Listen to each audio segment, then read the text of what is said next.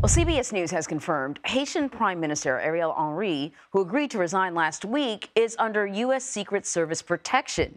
This comes as gang attacks in suburbs near the capital of Port-au-Prince left at least a dozen people dead yesterday.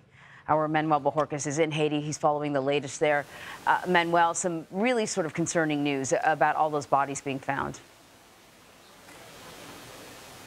Yeah, that is all happening in Port-au-Prince, the capital, where gangs in the leadership vacuum that we have going on right now have continued to take over more and more of that city. Horrific to see the images coming from there. Here in Cap Haitian, the second largest city, a bit of a different story, but there's still a lot of activity. For one, this is the airport that flew the first flight out of Haiti in 2 weeks. On Sunday, some U.S. citizens making it back to the United States. What we have going on now is a line of people. These are either Haitians or some have showed us their U.S. passports.